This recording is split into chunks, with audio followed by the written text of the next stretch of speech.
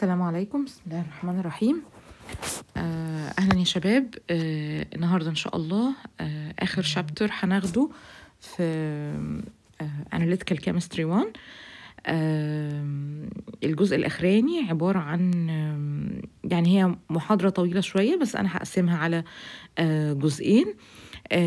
البارت بتاعنا اسمه Chemical Kinetics، أو الشابتر اسمه Chemical Kinetics. و الchemical kinetics is an introduction to pharmacokinetics specialty, which you will study in details in pharmaceutics in higher levels. I think maybe in level 2 or level 3 maybe. You will be given the detailed relationship between kinetics and medications or drugs, or the science that we call pharmacokinetics. So chemical kinetics will be just an introduction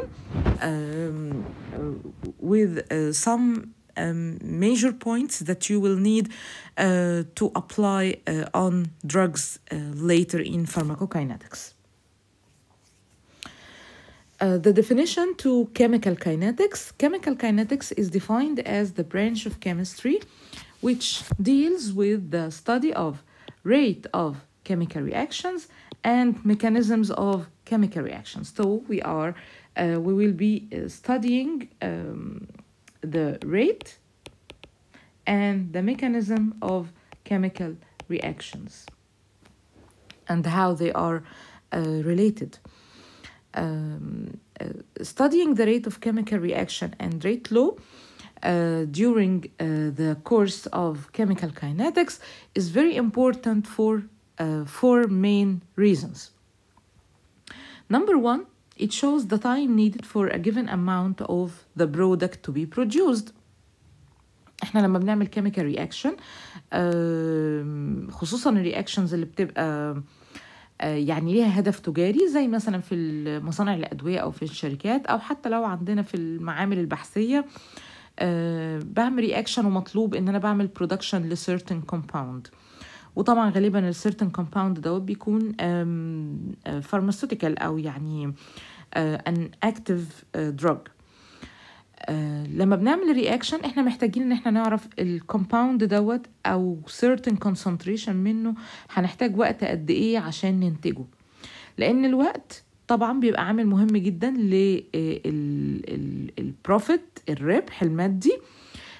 كل ما وفرت وقت كل ما الربح بتاعي زاد او البنفيت او البروفيت زاد. Chemical kinetics, or studying the rate of chemical reaction, shows the amount of product in a given amount of time, the opposite to the first point.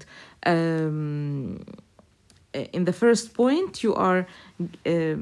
you have a fixed amount, or you have known the amount of product needed, and you ask for the time.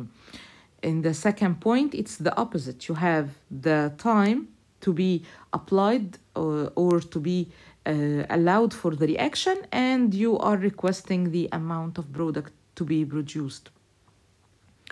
Number three, how to control the reaction, to have the upper hand on the reaction. يبقى لينا control على reaction to enhance the speed of the reaction, to slow down the reaction, to give explanation about the need for using a catalyst or an enzyme to enhance or to accelerate the chemical reaction. And finally, to give us a guide towards the mechanism of the reaction. If the reaction has more than one mechanism or it has side pathways,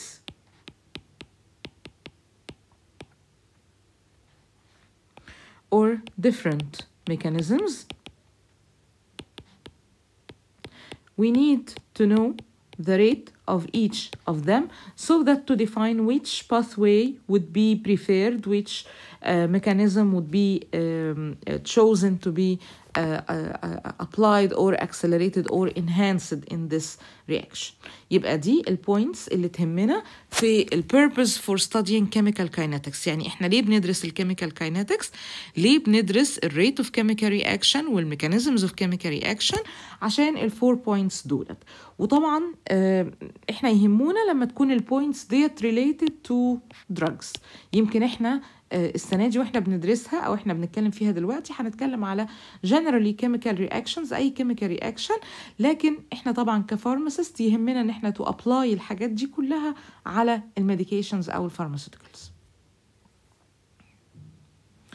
So studying the mechanism of chemical reaction helps us predict the products of similar reactions. ان انا عارف ان certain reaction بيديني برودكت معين وابقى عارف الميكانيزم بتاعه، يبقى انا لو عندي ميكانيزم تاني او reaction تاني ولقيته نفس الميكانيزم اقدر expect او to predict the product that be produced، لانه طبعا هيبقوا الاثنين similar to each other. الرياكشن ده بالشكل دوت بيديني الدهايد، يبقى الرياكشن ده بالشكل ده بيديني الدهايد. الرياكشن ده بالشكل ده بيديني الكحول، يبقى similar reaction هيديني الكحول، وهكذا. Number 2, it allows us for better understanding of the reaction. الباثواي زي ما قلنا، السبيد، الريت، السولفنت، الإفكت of solvent، الإفكت of temperature، الإفكت of pressure.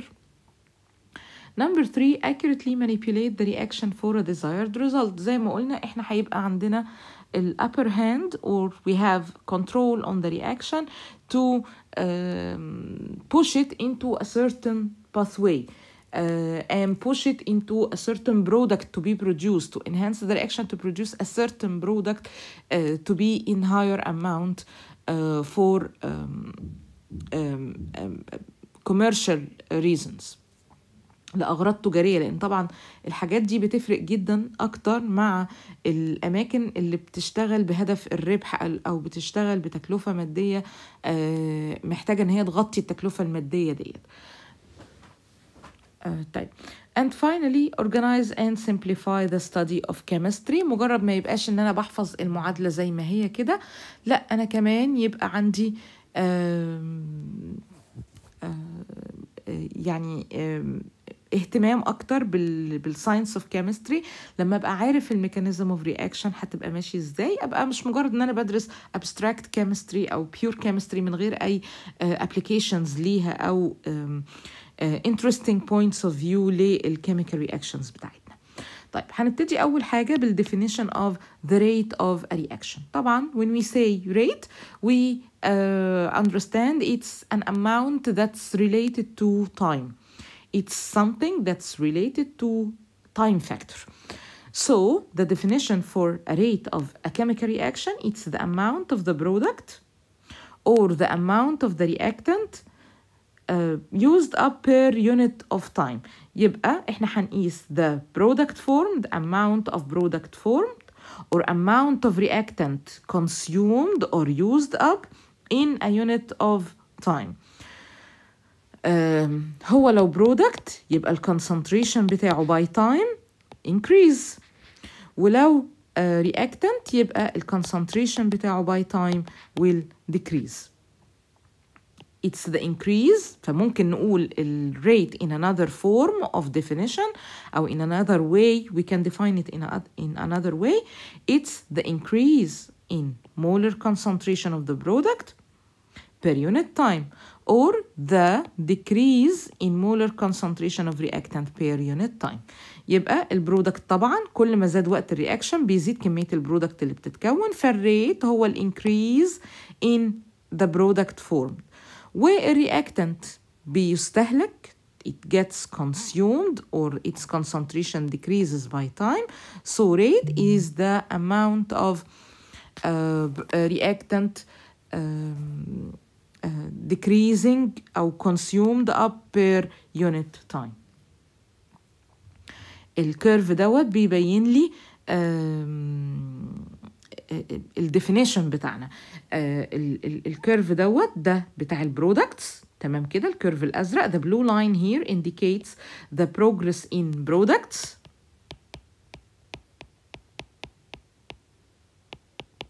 And the red line indicates the progress concerning the reactants. Y-axis is the concentration or the molar concentration to be precise, and the x-axis is the time in seconds. Of course, most of chemical reactions take only seconds to be completed or to be performed. So as we check the red line or the red curve, it starts high at high concentration and decreases by time. So that's how we know it is the reactant. While concerning the blue line, it concerns the product because it starts with zero concentration at zero time, then starts to be increasing in concentration, starts to be formed in larger amount by the effect of time. We can give or we can use another form of definition for the rate of chemical reaction. It's the rate at which a species loses its chemical identity at particular volume per unit time. يبقى هو اللي change في chemical nature of a compound per volume per unit time. بنثبت الفوليوم بتاعنا ونشوف التشينج في الكيميكال كاركترستكس بتاعت الكومباوند per unit time. Let's stick to the previous definitions. It's increase in products or decrease in reactants per unit time. This is the most precise and the most common definitions to be used for the rate. What is the unit of rate? If we are calculating the rate for chemical reaction, what would be the unit of rate? It's, of course, we know it's amount per time. What is the amount? It's change in concentration by increasing or decreasing. So the unit would be concentration divided by time. And we are dealing with the molar concentration. احنا هنتعامل بالمولر concentration. طب المولر concentration اللي هو يا اما بنكتب M capital يا اما بنقول مول per liter. يبقى هيكون مول per liter per second يعني مول liter minus 1 second minus 1. So this is the accepted unit for rate of chemical reaction because it's change in concentration per time. Concentration will be dealt with in the form of molar concentration or mole per liter. So it's mole per liter per second or mole liter minus 1 second minus 1. If we deal with a chemical reaction like the reaction of hydrogen with oxygen, both are gases. These are the reactants. To produce water, that is the product. As time goes by during this reaction, the concentration of hydrogen and the concentration of oxygen, the molar concentrations of both are reducing by time, while the concentration of produced water is increasing during the reaction progress or increasing by time. Let's take another example. Let's deal with another example so that we can understand the concept of reaction rate. الجاز دوت يا شباب أو الكومباوند دوت ده الداي نيتروجين بنتوكسيد. نقرا كده النومنكليتشر بتاعته. داي نيتروجين pentoxide ده molecular compound بنقراه بعدد الاتومز. This compound is the di-nitrogen pentoxide. Two molecules of this gas react to produce 4 molecules of nitrogen dioxide and 1 molecule of oxygen gas. For this reaction, it could be found by, the rate of this reaction can be found by measuring the increase in molar concentration of oxygen or increase in the molar concentration of nitrogen dioxide. Both are products. So this is the reactant and these are the products. So the rate of such chemical reaction would be equal to the change in oxygen concentration per time or change in nitrogen dioxide concentration per time, or the change in dinitrogen pentoxide concentration by time. You know the sign delta, this triangular sign, it means change in.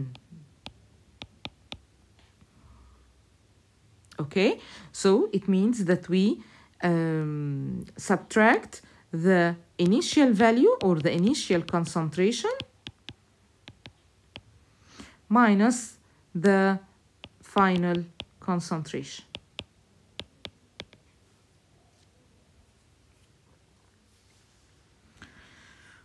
وهيبقى عندنا التايم هنا هيبقى change، يعني برضو هيبقى difference in time. So when we calculate the rate, we use the change of time and the change in the concentration of one of the products. Mostly in this case, we use the concentration of oxygen as a variable during the reaction. يبقى هنا في الرياكشن ده تحديدا بنتعامل مع الاكسجين باعتباره واحد من الفاريبلز اللي موجودين، وبما انه هو برودكت فبيكون الديفرنس عندنا الكونسنتريشن الفاينل بيكون اعلى من الكونسنتريشن الانيشال، لان الكونسنتريشن بتاعه بيزيد كل ما وقت الرياكشن زاد. تمام؟ يبقى the rate of formation of oxygen, the rate of reaction of formation of oxygen is equal to the change in molar concentration of oxygen divided by the change in time or the difference in time. طيب نتكلم عن ال factors affecting the reaction rate. How the reaction rate is being affected by different factors. First, the physical state or the physical nature of the reactants. الرياكتنتس اللي بتتفاعل مع بعضها عشان تديني البرودكتس، اختلاف الفيزيكال ستيت او الفيزيكال نيتشر بتاعتهم بتأثر على الريت اوف ذا كيميكال رياكشن، حتى لو احنا بنتكلم على نفس الكومباوندز. يعني لو 2 كومباوندز بيتفاعلوا مع بعض وهم of different nature أو of different phase، يعني مثلا واحد فيهم solid وواحد liquid، التفاعل بينهم هيبقى only on the surface of the solid، فالrate of reaction هيبقى أبطأ من لو الرياكشن هيبقى ما بين homogeneous phases أو homogeneous reactants. يعني إيه homogeneous phases or homogeneous reactants؟ يعني 2 liquids or 2 gases. These are homogeneous, and reactions in such mixtures are faster reactions.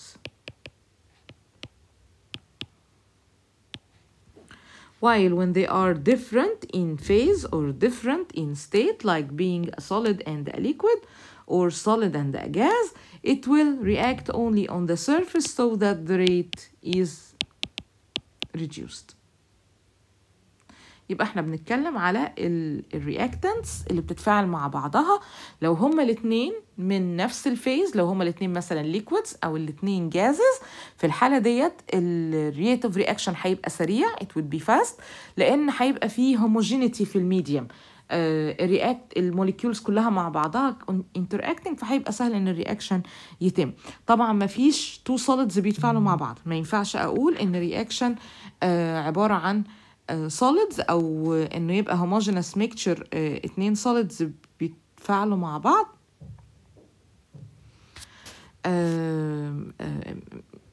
في حين ان احنا لو شفنا مثلا 2 different reactants وكل واحد فيهم ليه phase، يعني زي مثلا solid وliquid او liquid وجاز، في الحالة ديت الريت اوف رياكشن هيبقى اقل من في حالة الهوموجينous phases. Factor number 2 would be the concentration of the reactants. The concentration of the reactants, the starting concentrations of the reactants. As long as we start with high concentrations of reactants, we can provide that we would have a high rate of chemical reaction because the reactant molecules will collide easily, or there will be a higher chance for the collisions to take place between the molecules. Number 3, the third factor would be temperature. Temperature. Heat. Of course, we can expect that at higher temperatures, at higher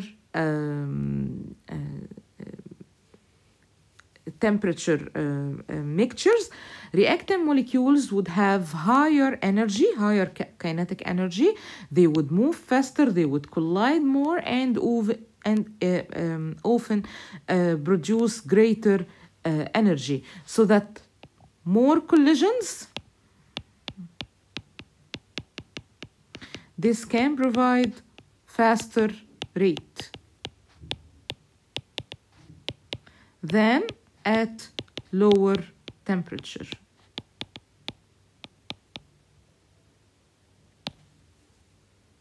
Okay. The fourth factor would be the presence of catalyst.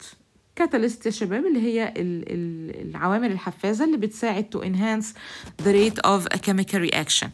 Catalysts are chemical substances known for their ability to increase the rate of chemical reaction by enhancing the reaction itself, speeding up the reaction itself,